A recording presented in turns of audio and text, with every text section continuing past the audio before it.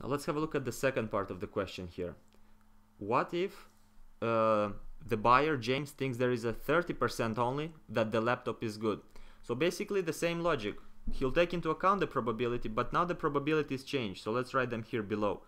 The probabilities that we're dealing with of having a good laptop is going to be 30%, 0.3, meaning that the remaining probability of a bad laptop is going to be 0.7.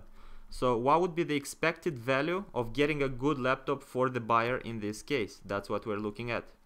Well, we take into account that with 30% he might get a good laptop, so he would be willing to pay how much he wants for the good laptop, which is 700 euros, plus the remaining probability he might get a bad laptop for which he would be willing to pay 200 euros.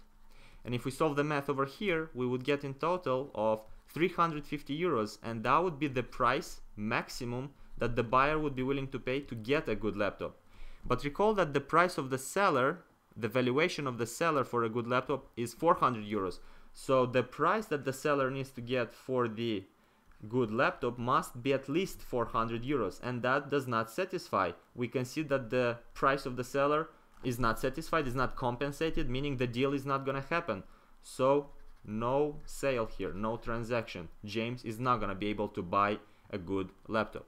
Hope this makes sense, and we are done.